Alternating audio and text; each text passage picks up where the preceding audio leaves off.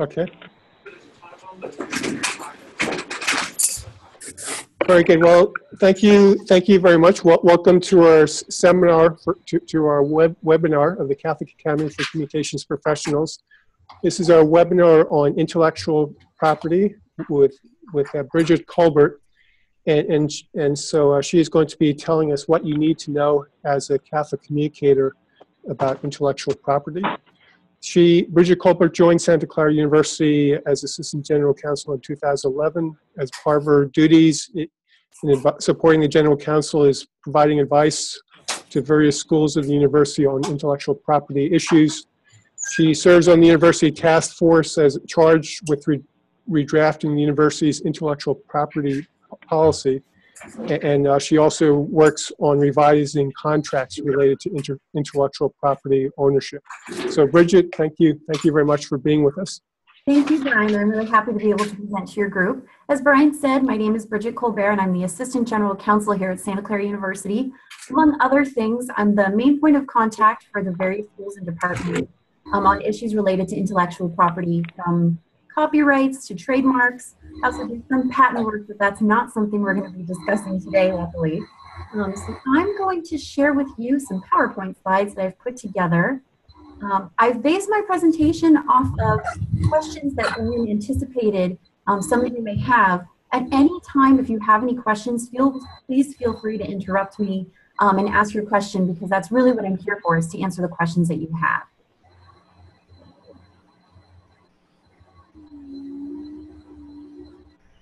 Okay.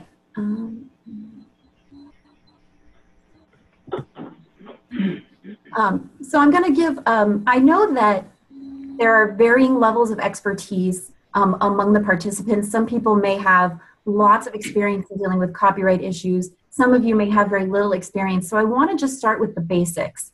And again, if you have any questions, please feel free to interrupt me.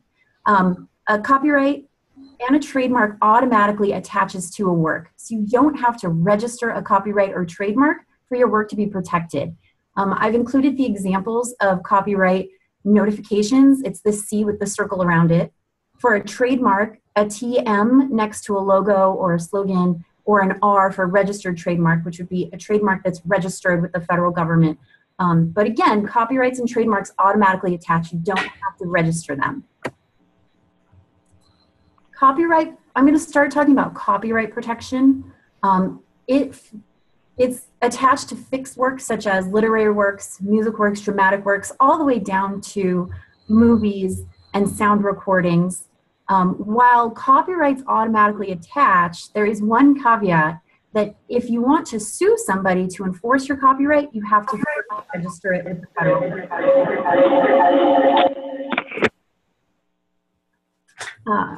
The duration of a copyright for works created on or after January 1st, 1978, they last for the life of the author plus 70 years. For works where you can't measure the life of the author because they're anonymous, they're created under a pseudonym, or their works made for hire, the general rule is the copyright attaches for 95 years once the work is first published, or 120 years after it's created, whichever expires first. The rule is a little bit different for works created but not published or copyrighted before January 1st, 1978. And when it says not copyrighted, it means registered with the federal government, because as we've discussed, copyrights automatically attach. So the rules are the same, but in no event will a copyright expire before December 31st, 2012. Since we've passed that date, that isn't really applicable anymore.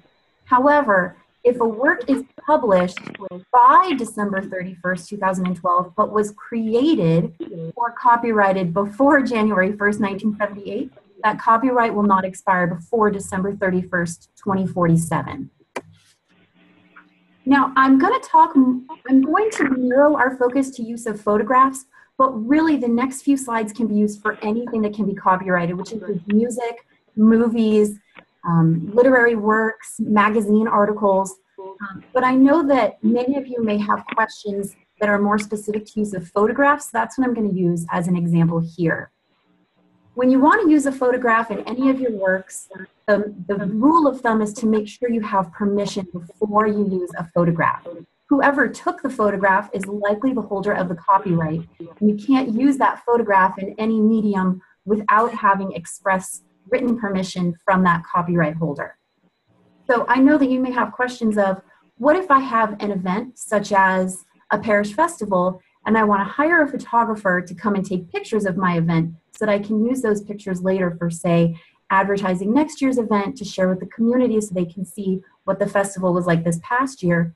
I recommend always having a contract with the photographer. And the reason is it protects your use of the photographs later on. When you hire a photographer, it's not necessarily clear who would own the rights to the photographs. Although you've paid the photographer, there could be an argument that you've paid the photographer for his or her time and not for the end product.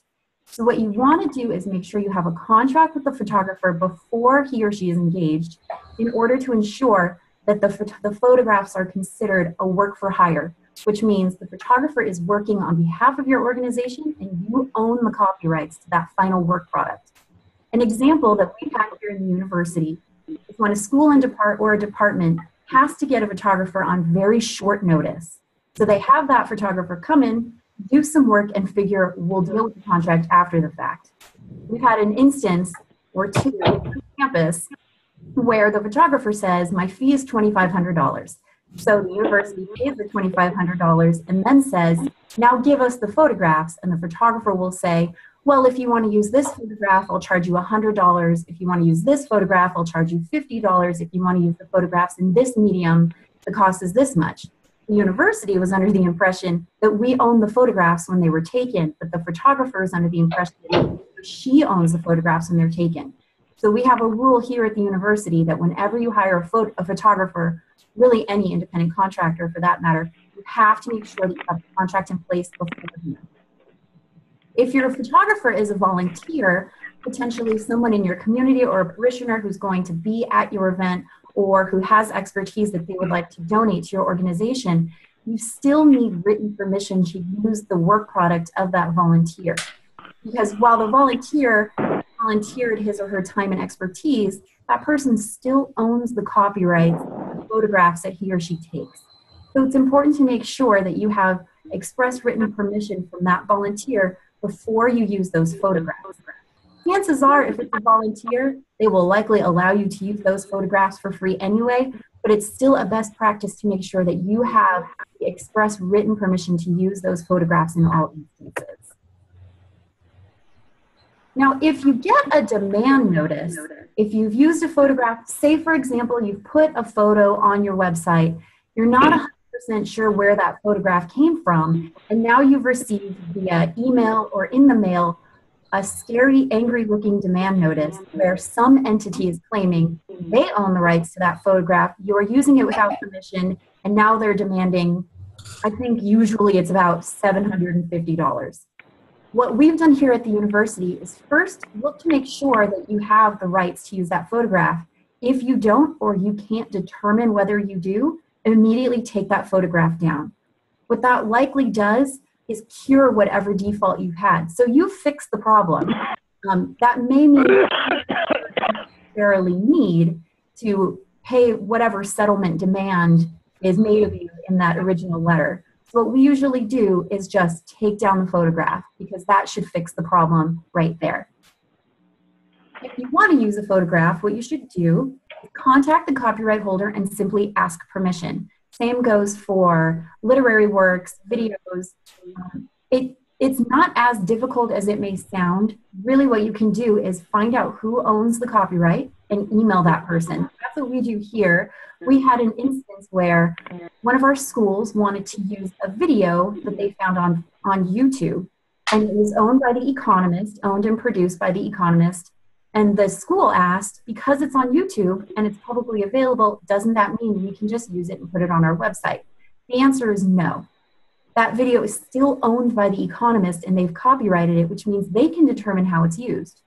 So what the school did is emailed The Economist and said, we really like your video. We would like to put it on our website. And The Economist emailed back and said, you may put this on your website. And that was all it took. And they didn't charge us anything.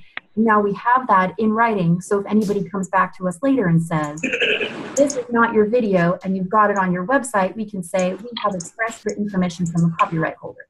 It was pretty simple, and usually it is. If the copyright holder says no, I do not recommend posting that video on.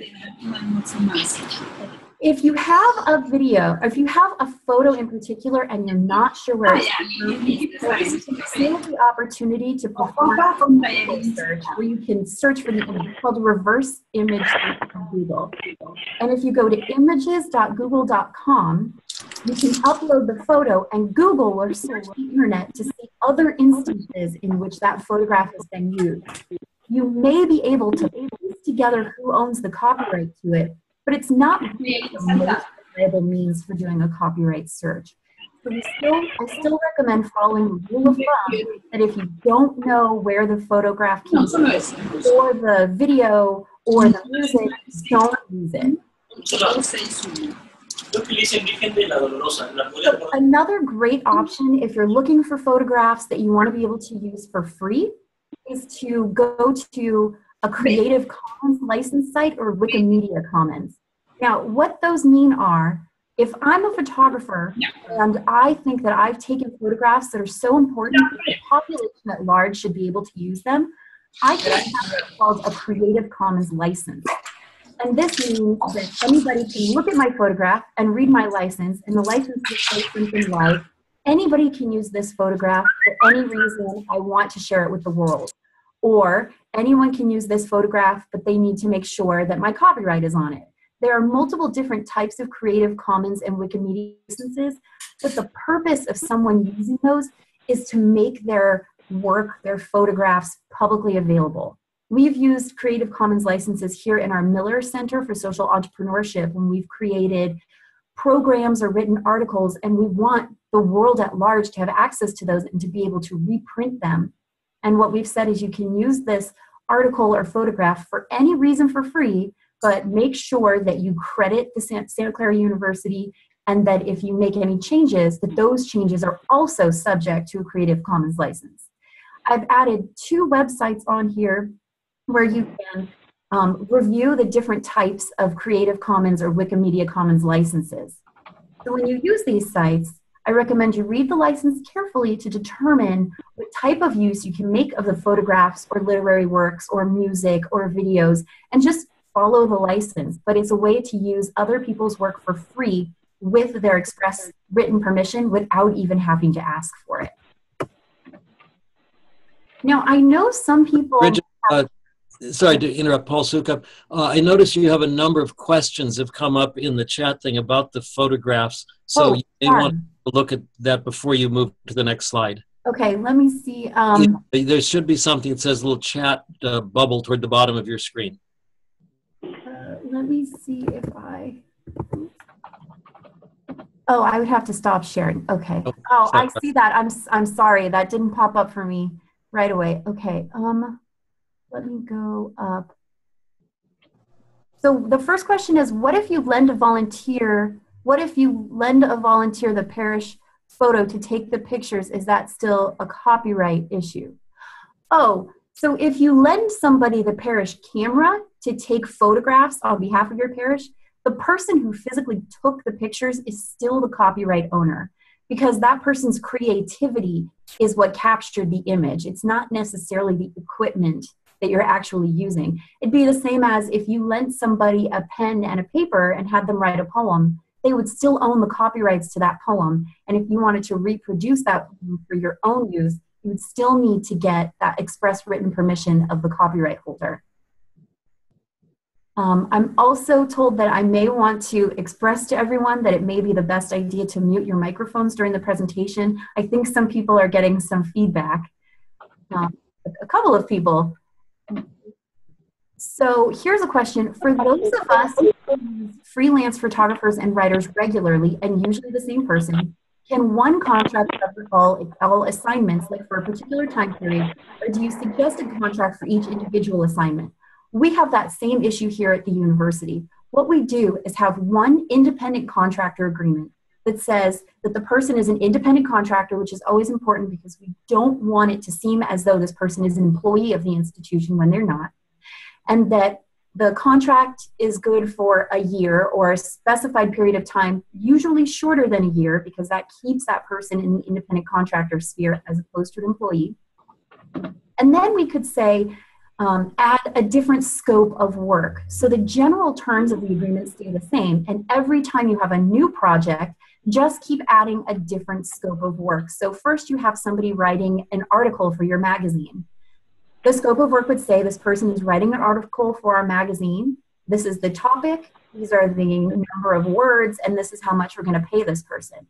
And then next you want that person to photograph an event for a different publication, and you would have another scope of work that would say this person is photographing our event, they're taking this many pictures, but the underlying agreement itself says that any work created by this person under this agreement, including any scope of work, is owned by your organization. The organization owns the copyright, and it was created as a work for hire. So it's really more efficient to have one contract and multiple scopes of work, as opposed to many, many contracts that sometimes can get mixed up. People can think that one project is under one contract when it's under another. So I recommend one overall independent contract and then multiple scopes of work.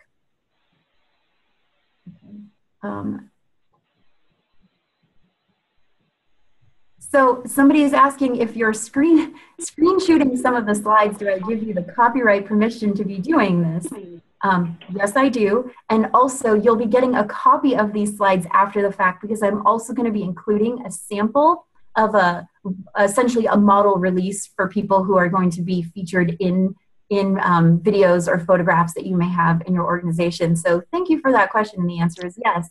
Yes, and hi, this is Brian Finnerty. So we will be posting the material on the Catholic Academy website. That's catholicacademy.org. So you can go into that later on to get the slides. All right, thank you, Brian. Okay, so I'm going to go back to sharing my screen so we can bring the slides back up.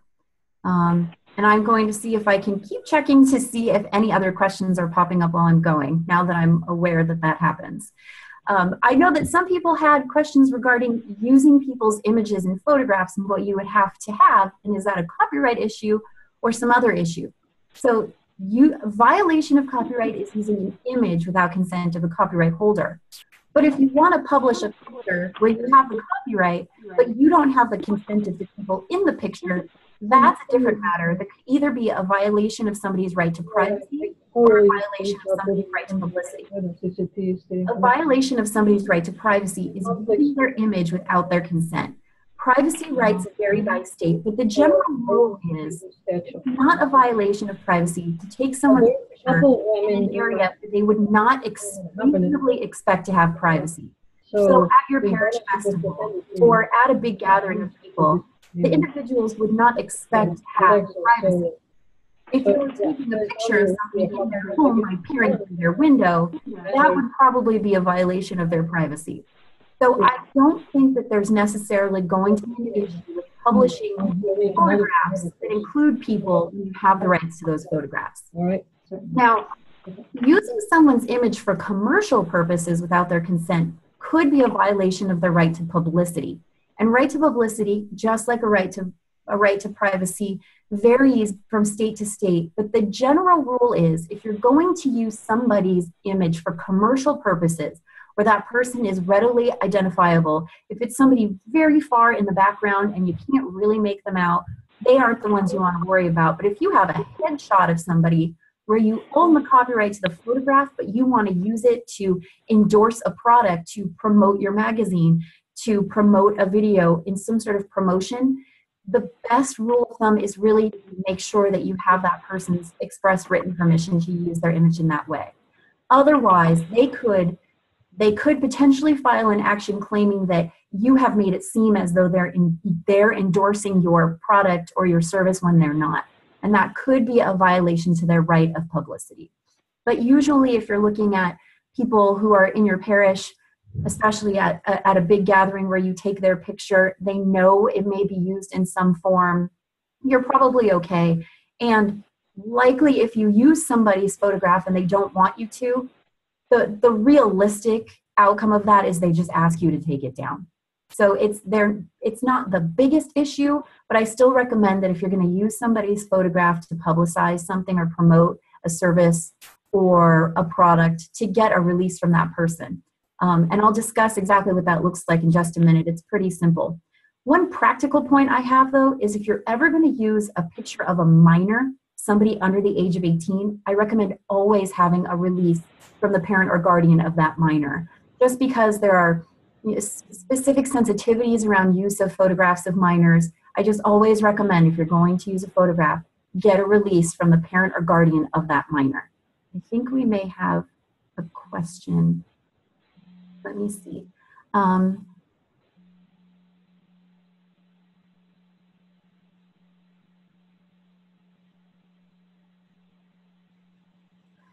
So if you, copyright is a federal law, and this person has a question about international copyright protection. This person called Ecuador to get permission to use pictures in a newspaper and website, and they were told yes.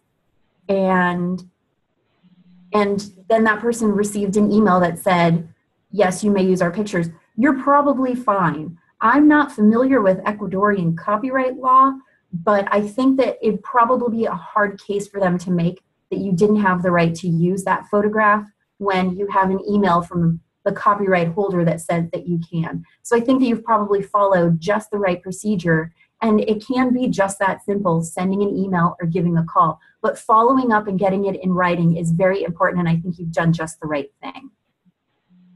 Okay, I think that that's the only question that we have, so I'll go back to the slides. Back to the slides. Here is a sample of the photo, video, and voice recording release that we use at the university.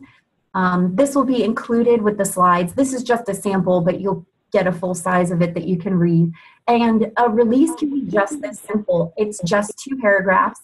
It says, I give you the right to use this photo or recording of me in we make them as broad as possible. So you can use it, reuse it, publish it, sell it, and you can use it in electronic form, in paper form, in any form. You can use it alone in composite. You can use it for promotion, education, and then the person will release the university from any liability resulting in distortion, blurring, altering, or any kind of funny thing that may happen. A lot of times, especially bigger companies, in their releases like to add things such as, you will release and indemnify us in case we defame you, we slander you, we use your photograph or your video in a way that you don't like. We don't like to use that language at the university because it's not fair. We're a Catholic institution. We accidentally defame somebody, we don't want to hide from liability. So this is just a sample of what we do here at the university, and we make it available on my website in the General Counsel's office so that anyone at the university who needs to get a release can just use this one that's been pre-approved. I think that we have another question.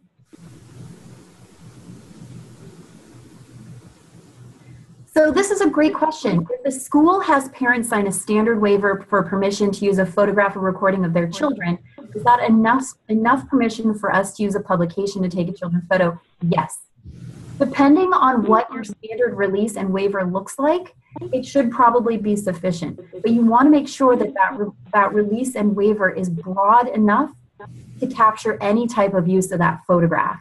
But if you get one at the beginning of the year that says, for this school year leading up to and including summer, the school can use the photograph in any way for promotion or advertising or education, then yeah, you should be fine. And that's a really great way to make sure that you get everyone at the same time. But you have to be careful that you make sure that every time you use a photograph that you have that parent's consent, because there is the potential that some parents do not want to sign that consent. So you just need to make sure that you can match up all the photographs you have and you want to use with all the consents.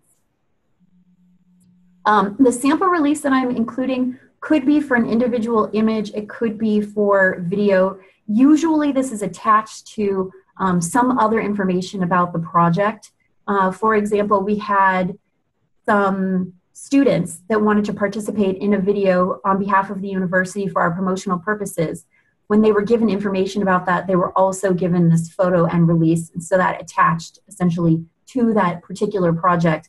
But you can also modify this to write the exact type of project that you're working on and what the use is going to be and how many photos you're going to use. So this is just the broadest release possible, but it usually does get a little bit more tailored to the particular project that they're working on. Is it sure to use photographs? So so the question is it okay to use photographs from Bing, the search engine, under the license tab called public domain? I'm not familiar with that specifically, but if a work is in the public domain, it means that there's no longer a copyright holder. So if a work that was created after 1978 and somehow there is no longer a copyright holder, although it would be the life of the author plus 70 years, but say there's a photograph that was taken 200 years ago, which is also not likely because that wasn't something that happened. Say that somebody wrote a novel, a classic novel 400 years ago, there's no longer a copyright attached to that. The time has simply run out. So now that novel is considered in the public domain and anyone can use it for any purpose without having to get consent from anyone else. So if something is in the public domain, that means that there's no longer copyright or trademark protection and it's available to anyone to use in the world for any purpose. And then we have another question. Outside publication, go to school.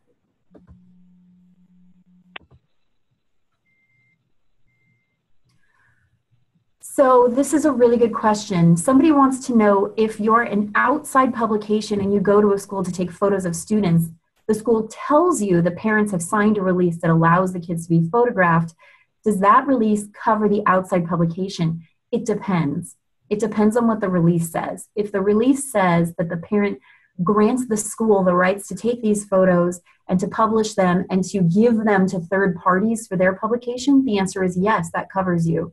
But if the release says that the school is allowed to take the photographs and use them for school purposes, or only the school is allowed to use them, then no, you would need a separate release from the parents that gives you permission to use those kids' photos in your publication. So really it depends on the language of the release and whether it extends to your organization or if it's limited to the school.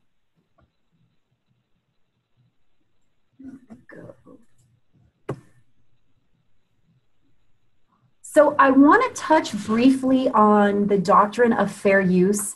This is a very broad, expansive doctrine that could take many hours of webinar to really cover. But I just wanted to make you aware of it so that you understand that there are some instances in which you can use a copyrighted work without permission from the copyright holder.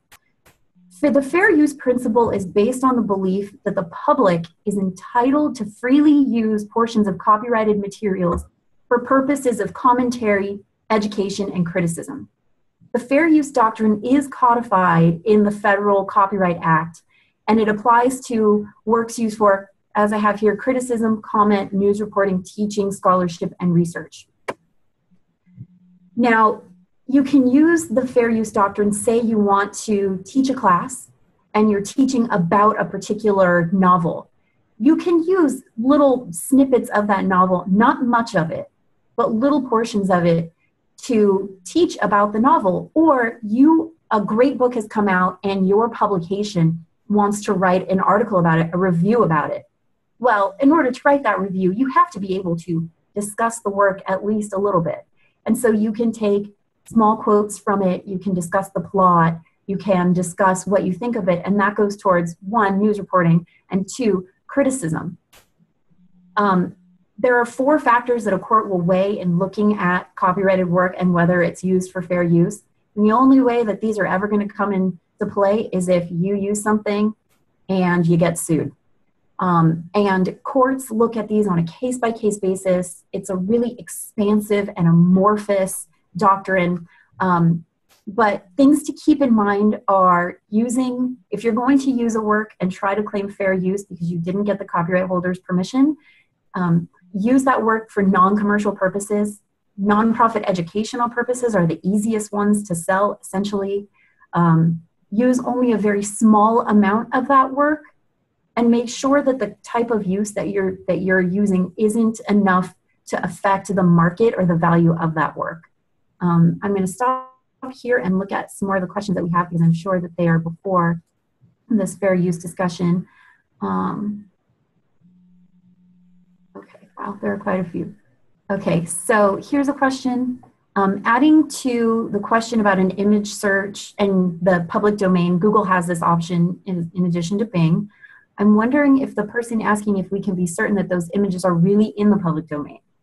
Well, again, because I'm not very familiar with these tabs on Google or Bing, I can't say definitively whether you can rely on those or not. But there may be some indication on those websites to tell you how they know they're in the public domain.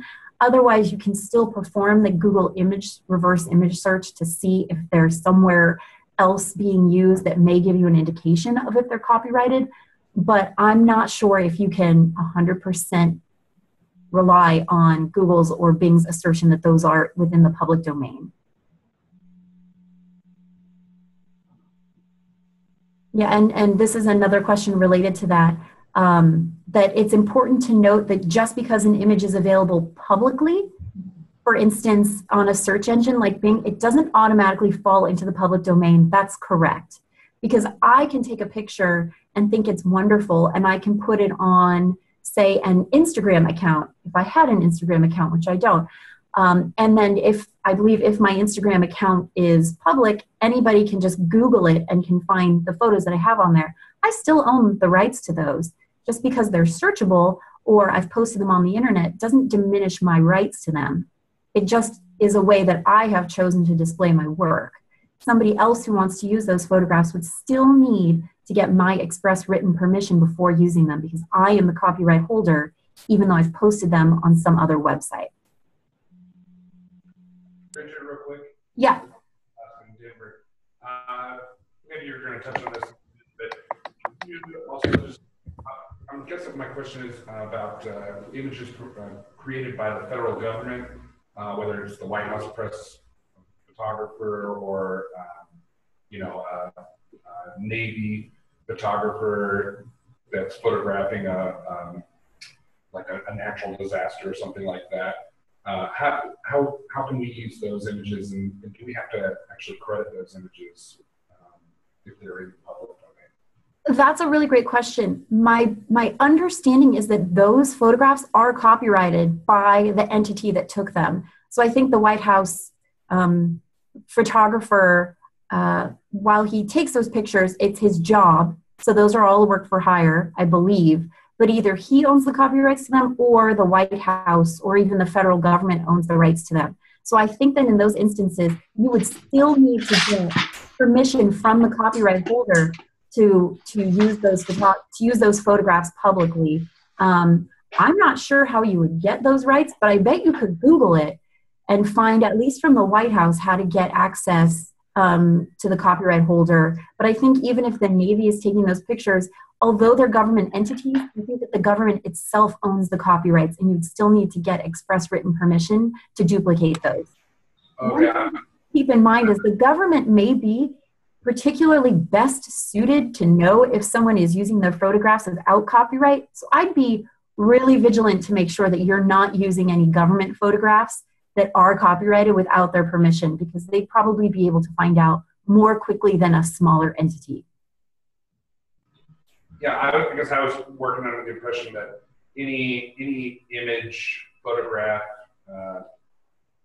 work that was created by a federal employee while in the middle of their duties as a federal employee automatically transfers into the public domain. I'm not sure that may be correct. I would have to look that up to see, but if somebody's taking photographs as part of their job, then that would be considered a work for hire, and the copyright would automatically go to the employer. So if it doesn't become a public domain work, which again, I'm not sure if it does, I'm not familiar. If it doesn't, then it's owned by whichever federal government branch or entity employed the person who took the photographs. Which goes right into this question that I received here from Brian. If an employee takes a photo for us, does our organization own those photos without a specific contract covering that point? It depends. If that person is a photographer that you've employed and is your employee, and that person's job is to take photographs for your institution, the answer is yes. That would be considered a work for hire because it's within the scope and duties of that person's employment, which means that your organization would own the copyrights. The purpose of that person's employment is to do this work for you, which means that those photographs are being taken on your organization's behalf and your organization owns the copyrights. If it's somebody who, say, is a teacher at your school, but also took some photographs of an event not related to that person's teaching, then that may be more like a volunteer assignment where that person would own the copyrights. So if somebody is taking photographs within the course and scope of their employment, then your organization would own the copyrights outright.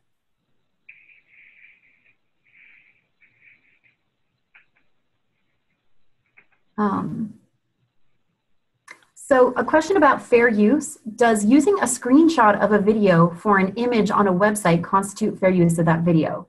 It depends on the purpose of the use. If the use is for nonprofit, educational, commentary, or criticism purposes, then probably yes, it would be considered fair use.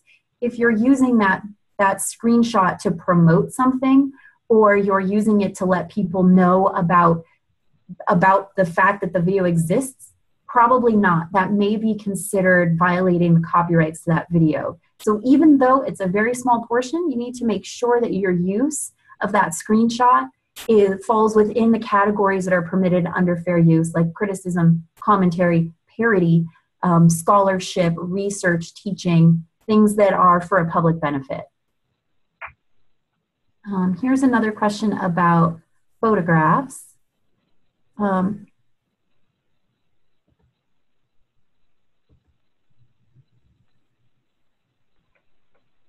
So if somebody takes a photograph that's used in a newspaper story, what is the scope of the rights that you've conceded? It depends on what kind of agreement you have with the newspaper. If a newspaper says, I want to do a story on your event, can you send me some photographs?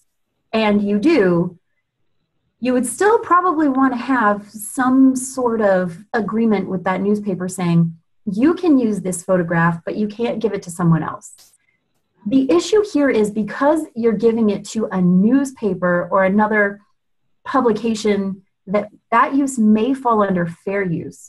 So if I take a photograph of my event and it's published in our local newspaper, the San Jose Mercury News, and they do an entire article about how great our event is, and then another newspaper wants to also talk about our event, using that photograph potentially could be considered fair use.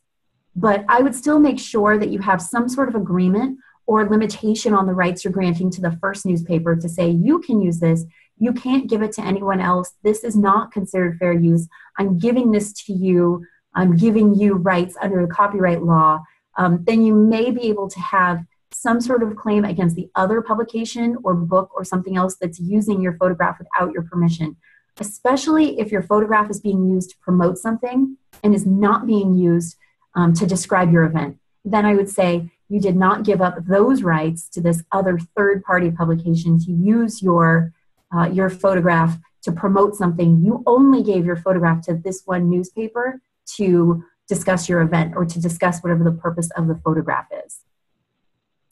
Let me see. So someone has a question, they just joined and they want to know if news organizations have special rights like fair use. The answer is yes. News reporting is a specific category under fair use, but they're still constrained by the 4 factors of fair use about not using a work to promote something, using just a limited portion of it only for the purpose of whatever, of news reporting in that instance. So yes, newspapers do have rights under fair use, but it's constrained just like it is for everyone else.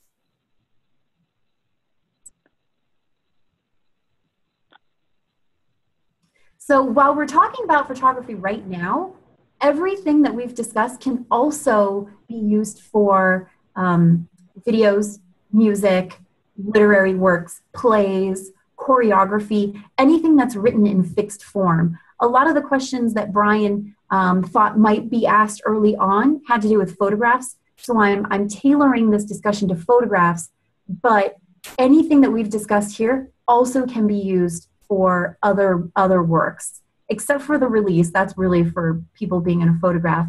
But fair use applies to everything that the copyright law applies to. The copyrights, you can't use somebody's novel without their permission. You can't use somebody's poem without their permission. I've advised an entity on an issue where one of their people kept posting this really great poem on the website, and they wanted to use it to create community discussions and to bring it back to scripture teaching, which was a great idea. The problem was this person didn't have the copyrights to use that poem.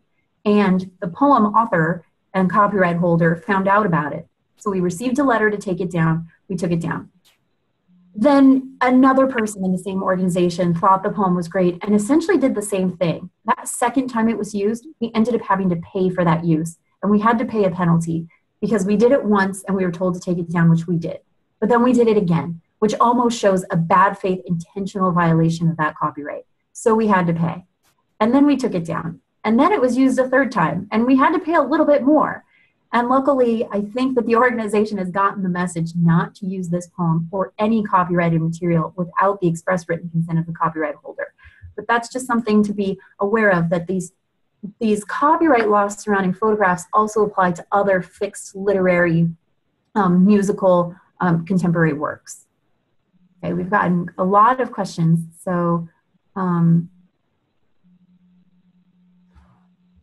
if you hire someone to take photographs and they sign an agreement to give you copyright permission, you still need to include their name. It depends on what that permission says.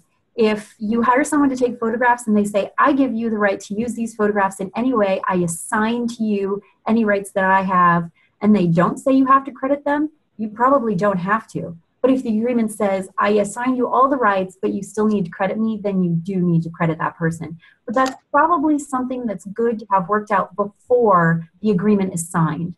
If somebody assigns a copyright to you, then you are the copyright holder, then there is no other person to credit. You own the copyrights. You don't need to credit the person who took the work because they don't own the copyrights anymore. Okay, here's another question regarding BMI music. So if a diocese purchases permissions under BMI, can the parish and schools in the diocese use the music there? Can youth ministers? So I'm going to be talking a little bit about copyrighted music in just a moment. So I'll come back to this question because I'm going to be talking about BMI and ASCAP as well. So hold on to that question. Another question we have here about fair use. Is it fair use to use for a news organization to use a Facebook profile picture of a person mentioned in a news story, a victim of a crime? I would not use photos of a victim of a crime without getting that person's consent because that's a pretty touchy subject. If there is a Facebook photo that's publicly available, it's still owned by the person that took that photograph. So if you use their Facebook photo and you're a news organization and you're discussing that person, let's say it's the perpetrator of a crime who tends to have fewer rights than a victim of a crime.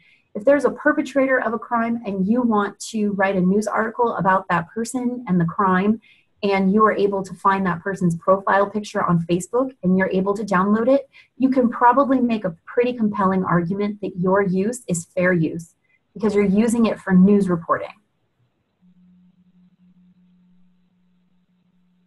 So if somebody is receiving services from ministries such as a food pantry, do they need to give permission to be photographed by a news organization? If there's, say, a long line of people you have because you're having a Thanksgiving food drive, and you have a long line of people that are coming to pick up the donations, and there's a news organization there,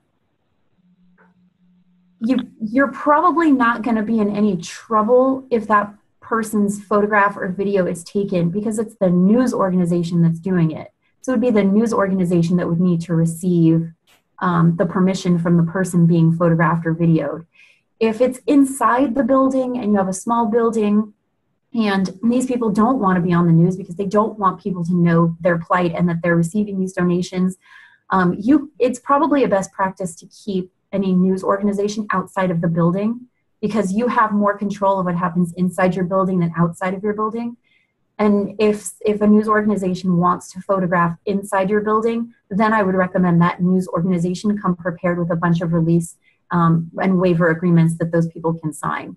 So that it depends on how much control you have over the space, but I would say to try to maintain as much control as you can inside your building, but there's really not much you can do outside of your building.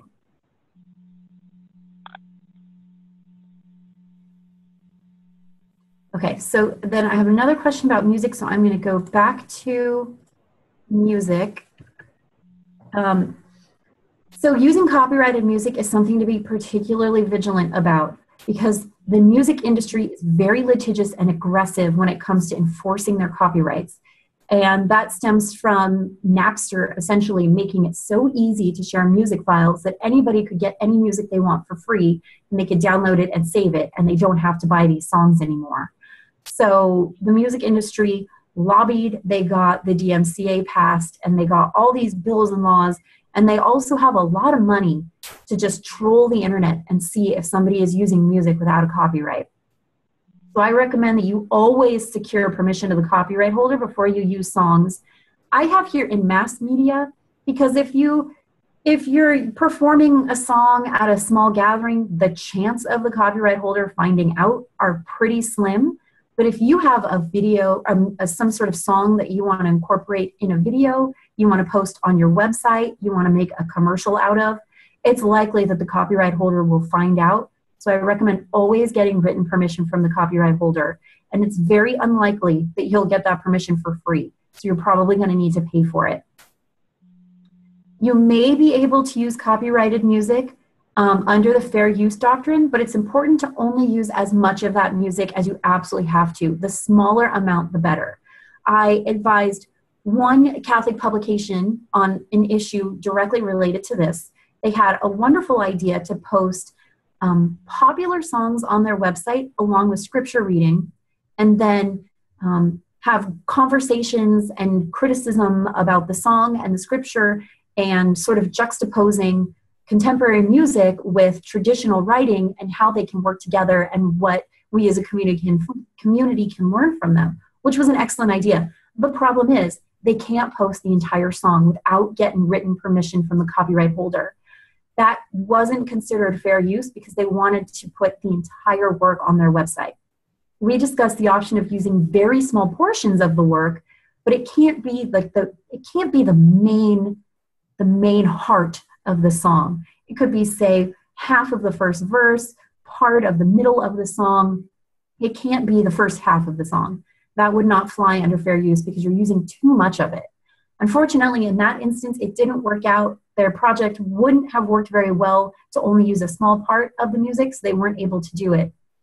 Then they thought, what if we just reproduce the song lyrics and not actually have the song available for listening, but it's the same, whether you post the song in a recording form or you write the lyrics, it's all copyrighted. And if you want to use it under fair use, you have to use a small portion of it. And it has to be for criticism, education, news reporting, commentary purposes.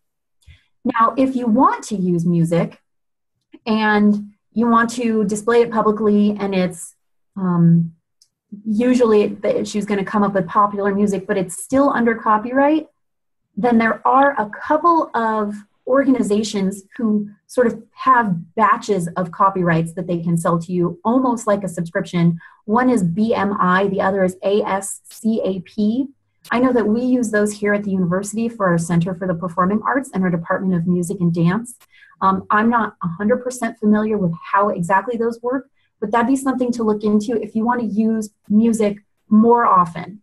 You can get batches of copyrights and you can pick from the songs, and it's going to be more cost effective, but it's still expensive to use copyrighted music. That was the problem we had with the organization that I was advising. It was too expensive to get copyrights to these songs for their purposes because they were a small organization. If your organization is bigger and has more resources, it may be good to look into either BMI or ASCAP to determine if you can get greater batches of copyrights for music. Okay, so now let me see what other questions we had. I hope I answered the BMI question. So the question that came up was, if a DMI purchases permissions under, if a diocese purchases permissions under BMI, can the parish and schools use those? Well, it depends on what the BMI license says. Here at the university, we have a BMI license that's specific to certain departments. Only they can use music, and only under certain circumstances, and they can't change lyrics and they can't alter the music. But if my office for some reason wanted to use music and post it on our website, we would not be able to do that under the current licenses that we have with BMI and ASCAP. So I recommend that the diocese look at the permission that they have from BMI, and if it's only for the diocese office, then it probably is not permitted for a parish or the youth ministers to use it.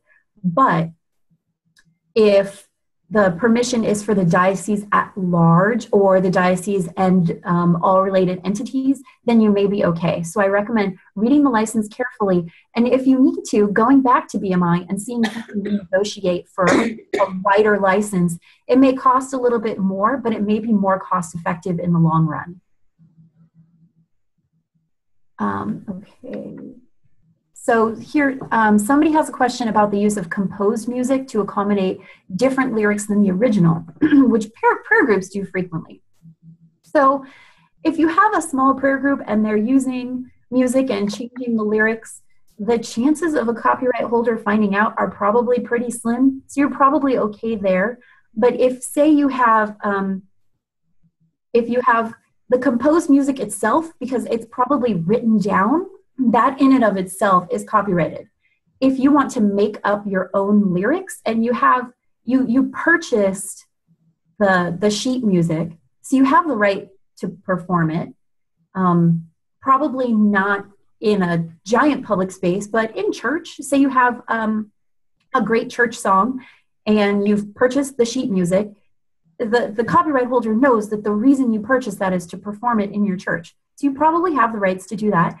And if you want to change the lyrics, I would say that's probably fine, especially if you're doing it in a small group, or if somebody wants to write new lyrics to it. As long as you have permission to use the underlying music, you could change it. You could add new lyrics.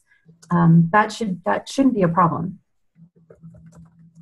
Okay, so here's a question about broadcasting daily mass through a local cable access center and the internet. During communion, we have a variety of rotating CDs from various artists. We play 1 to 2 minutes during communion each day. Are we violating copyright? Probably yes, because you're using copyrighted music on a large scale that's being shown to local people, and it's available on the internet. So theoretically, everybody in the world has access to it. I would recommend getting authorization from the copyright holders before you do that, because you're publicly performing and displaying what would very likely be copyrighted work, and you're making it publicly available.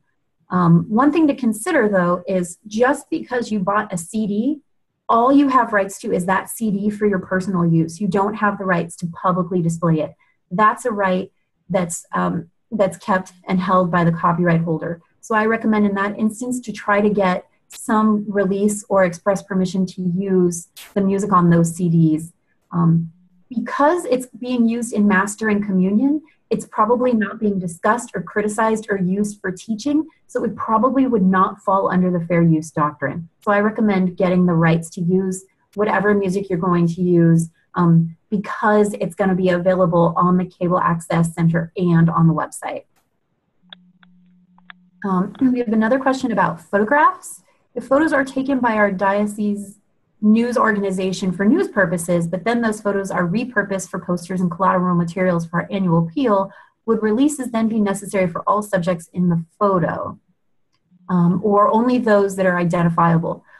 I would say yes, if the photographs are going to be used for an annual appeal, which would be a promotional purpose, I recommend having people who are easily identifiable in those photos sign a release. Again, probably the worst thing that's going to happen is someone would say, I didn't consent to this, I want you to take it down, which you could.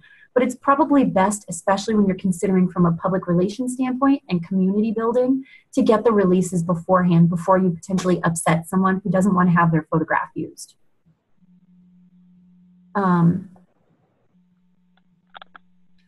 So this is another question about fair use. Some television broadcast journalists say fair use for popular music allows up to 15 seconds to be played over the air without being liable. Have you heard this? Is it a good rule? I have heard this. I don't believe it's a good rule. There have been lots and lots of federal court cases about fair use. And the one thing that the court doesn't want to do is come up with hard and fast rules. Say, you can use a song, but only 15 seconds of it. Or you can use a song, but only the very middle of it and not the beginning and not the end. They intentionally don't want to set those hard rules because they want fair use to be an amorphous, expansive doctrine that can be applied in various circumstances, but that isn't necessarily nailed down because fair use is such a case-by-case analysis. So I would say I don't recommend using this 15 seconds as a rule of thumb, because the courts have specifically declined to put such a rule in place. So a question, how does music copyright apply when the assembly is singing during a live streaming of a mass or other liturgical celebration? If you have the, say the missals and they've got all the music in there, chances are the copyright holder understands that they're going to be sung at mass. Just because it's live streamed probably doesn't change that assumption. So I would say you're probably okay, but there is the potential that some litigious copyright holder could come to you and say, you have the rights to use this song in your liturgy, but not to make it publicly available on the internet.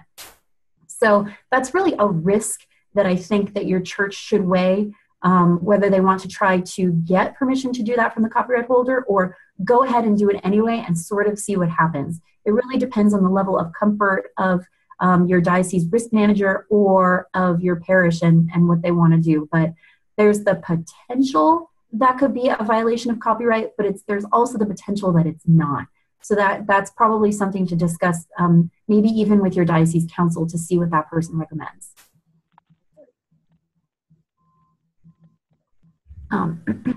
Okay, here's a question about a newspaper. If we as a newspaper take pictures at a parish festival, then use them in the paper, as you talked about, are we free to post them indefinitely along with the story to our newspaper's website? Yes. The newspaper who took those photographs owns the copyright. So you can pretty much do with them what you would like.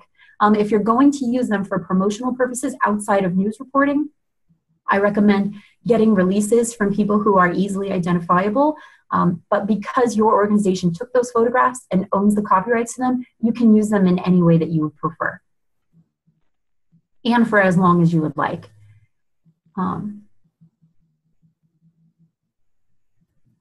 So here's a question about describing situations where synchronization rights are needed for the use of music and how they differ from other rights. I don't quite understand that question. So if P. Garcia could maybe try to explain what you mean by synchronization rights, it may just be a part of the law that I'm not familiar with. But if you can give me a little more information, I may be able to have an answer for you or to find one after the end of our session. I took a screen grab of you. Is it okay if we use it in the Catholic Academy newspaper? I'm not going to lie, this isn't the best lighting, and I don't think it's terribly flattering, but that's fine. If you'd like, I can send you a much more flattering picture, but yeah, please feel free to use the video of this or any screen grabs in any way that you want. I have no problem with that. So here's a question. I have seen posters displayed at large events warning that audio, video, and photographs will be taken and used for publicity. Enter implies consent to be photographed. Does this cover the permissions to use the photo, video, audio? Yes, it probably does.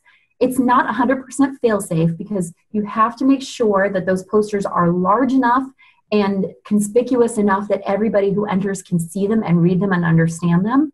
But I would say that it's a pretty good way to get around having to get releases from everyone. But I would make sure that you have clear documentation and evidence that you had these posters up, that they were there for the duration of your event, and that they were large and easy for everyone to see.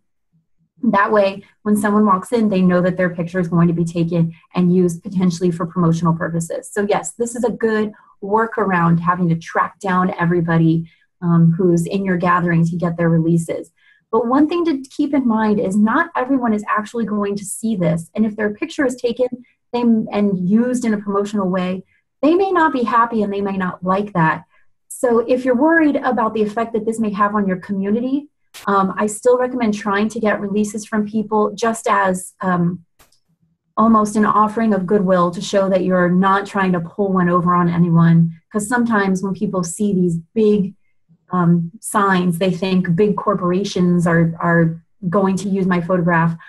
So if your event is more of a community-based event and more about community building, I recommend still trying to get releases, but it's not necessary in this instance.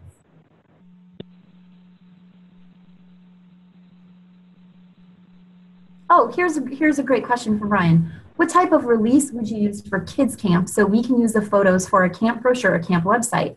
A standard release sounds so broad, parents would be scared to never sign it. I have personal experience with this because my son goes to the Kids on Campus daycare here at Santa Clara, and they gave me a release to use his photograph that I thought was broad and I didn't like it, so I made a bunch of changes to it. Being a university attorney, now those changes, of course, apply to everyone because I rewrote their form.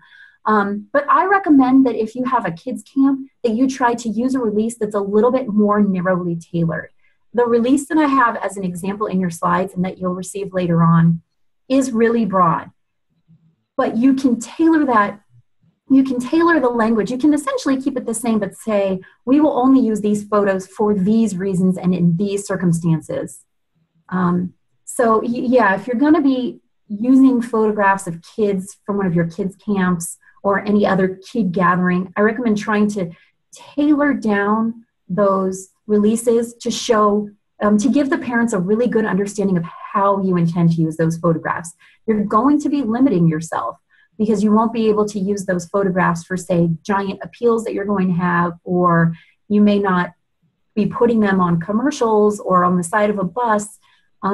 But I recommend trying to be as specific as possible with releases for minors so that the parents have really good notice of how you're going to use those photographs and how you're not going to use those photographs. Okay, here's the clarification that I needed for synchronization rights. Apply when you are using music with video, perhaps in producing a video message or a PSA. So if you're going to be creating a video and you want to use music to go with that video, what I recommend you do is you get the copyright permission from the holder of the music and you let that person know that you're going to use it for this video. Because that person may say, you can use my music on your website as a standalone page, but I don't want you using it in conjunction with anything else, because that implies that the person who holds the copyright endorses your video. So I would say for synchronization rights, make sure that the copyright permission you have to use that music specifically states that you're going to use it with the video, and you may be required to show the copyright holder the video beforehand to make sure that that person is comfortable with the use of his or her music in that instance. But you also want to make sure that you own the copyrights to the video as well. And if you're using a video that's owned by someone else and music owned by someone else, I recommend doing the same for both, making sure that the video owner understands that you want to pair it with this music and that that's okay, and that the music owner understands you want to pair it with this video and that that's okay. So you may need two different consents from two different entities that agree that you can use both works together. If you take a photo of an employee and you want to use that for promotional purposes, yes, you still need a consent and release because you're using it for promotional purposes. Even though that person is your employee, you don't own their rights to publicity, which means that even if your person absolutely loves your organization and you think she would have no problem having her picture shown on our commercial, she may not want to be put on a commercial. So you would still need to get her to sign a release and waiver saying that she consents to your use of her photograph in that instance, because she still owns her rights to publicity. Okay, and now I'm out of time. I have a couple of notes on proprietary marks. Just don't use a company's logo without their permission and try to make sure that other people don't use your logo without your permission. But that's a really small sort of aside. That's this last slide. If you have any follow-up questions, please feel free to send me an email. I did not include my email on the slides. I apologize, but it's bcolbert@scu.edu. If you Google my name, I think it pops up on the Santa Clara website. So thank you so much for your time and for letting me come speak to you. I really appreciate it, and I look forward to potentially coming back and speaking to you again in the future. And Bridget, thank you so much. I think this was a very popular session, and you can see that we had tons of questions, and it looks like people still have tons of questions.